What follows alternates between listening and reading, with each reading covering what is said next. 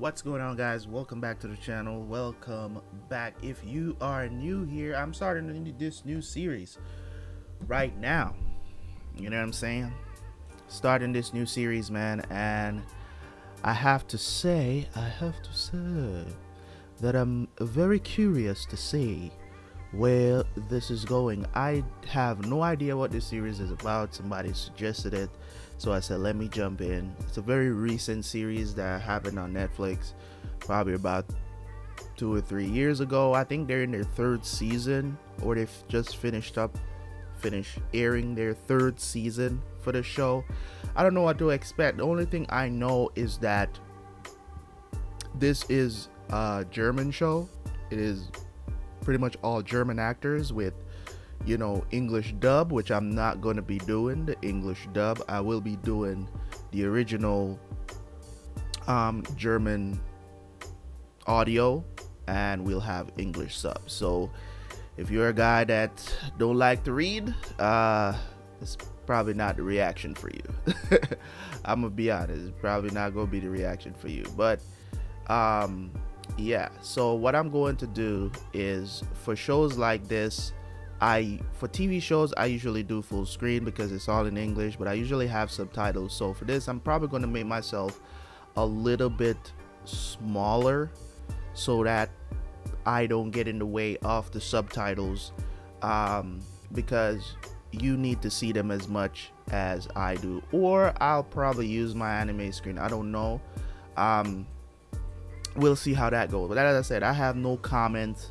I'm jumping to this completely blindly, so let's take it slow. Let's do one episode. If the first episode is fire, I might jump into a second episode and give you guys 2 episodes to jump in with as for myself. But you know, if it's interesting enough, then I will do a second episode and tack it on to this reaction. But if not, then we'll do the second episode another time.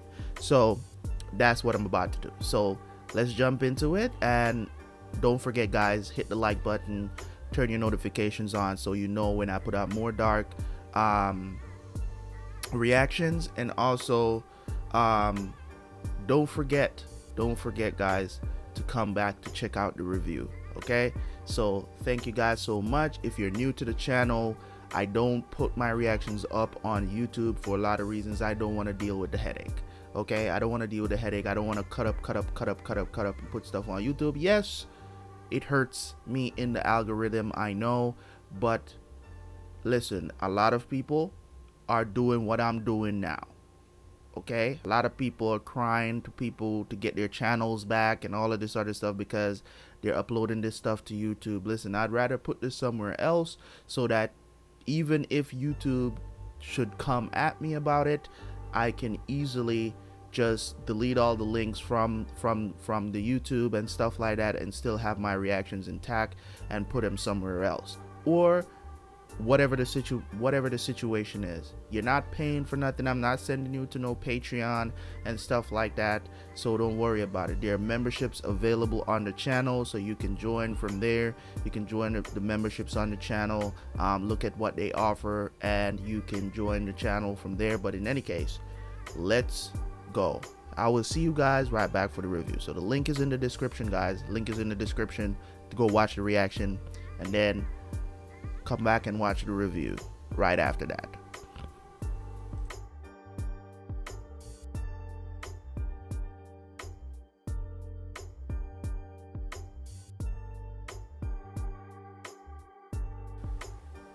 All right, so my god, you know, as I was saying there at the end of the video, I love a good time travel story. Now, it's always, most of the time, it's always the same old. But this one, my guy, this one, I might be hooked on this one. I love a good time travel story because it's so interesting. It is so interesting. You know what I'm saying? It's like the Matrix. It's kind of like the Matrix, where you wish that, you know what I'm saying, you know, you not necessarily wish, But you know, there's so many people out there that think that life is a simulation. I don't think that life is a simulation, but there are people that believe that life is a simulation and we need to connect to the real matrix, whatever the situation is, right? So you have those typical time travel movies or TV shows and stuff like that, and I'm always watching these shows because regardless of what it is about or how the spin that they're gonna put on it, I'm always interested to see. You have the typical one where, you know, people travel through time trying to change things in the present and all that stuff, and explaining things. You know, if you change things in the past, they're gonna change in the future, and you know, the whole mix up, right? But this one, I think, is probably going to take the cake for me and probably go down in history as the best. And I'm 2 episodes in, and I can already tell that this show might be the one that I've been looking for this whole time as a time travel mystery. You get what I'm saying? Because the thing is, there's so much mystery around this. You know what I'm saying? I know that it has something to do with time traveling and stuff like that. That's why I'm thinking that maybe the guy that showed up in 2019, the guy that showed up at the hotel or whatever, I'm thinking that that person is freaking Mikkel. It could be Mikkel, because young Mikkel traveled back in time, so maybe his present self now is older and in 2019. It's a weird situation. I don't know how to explain it, but all I know is that this is full of mystery. He just met his dad in 1986. He doesn't even know that that's his dad. Bro, that's crazy. But you're telling me Ulrich has been living in that same house, bro. The same house. He grew up in that house. And also got married, lived in that house, had his kids in that house. Even though he's a dirty down cheater or whatever, and you know, he ain't gonna get no respect for that. You know, there's some really sketchy things going on at the power plant. I don't know if they're the ones that are responsible. I don't know if this is some government sanctioned shit or they're just testing some shit on kids to see if this time travel thing work or whatever the situation is. I don't know what it is. All I know, it is very extremely interested. That's all I can say. I'm intrigued. Thank you to all you guys that suggested this show, man. Because I'm hooked. 2 episodes in, I'm hooked, because I think this is not going to be your typical time travel bullshit. And you get what I'm trying to say? Like, I've watched a lot of them. Anything that has to do with time, even some things that I thought that was going to be really great turns out to be very typical. You know, most of them always dealt with, like, you know, people in history and stuff like that, our ancestors, and you know, going back to see certain people back in their heyday, like Einstein, Mozart, people who are still talked about to this day as the greats or the goats of humanity, if you will.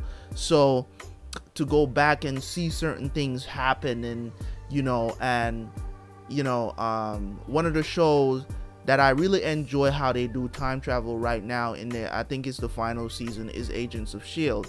And Agents of S.H.I.E.L.D. is one of those shows. The only reason why I started to watch Agents of S.H.I.E.L.D. is because I'm a huge Marvel fan, so I wanted to see what they were going to do. And over time, there were some seasons that weren't as good as some, of course, but I think they've been doing a good job of keeping the interest going. And this final season is dealing with time travel, so it's kind of like, and it's pretty cool how they're doing it. It's just that the acting is just not there. You get what I'm saying? The storyline is pretty good, but the acting of the actors, the new people that came in to the cast, is not great at acting. You know what I'm saying? Of course, Clark Gregg is still doing his thing.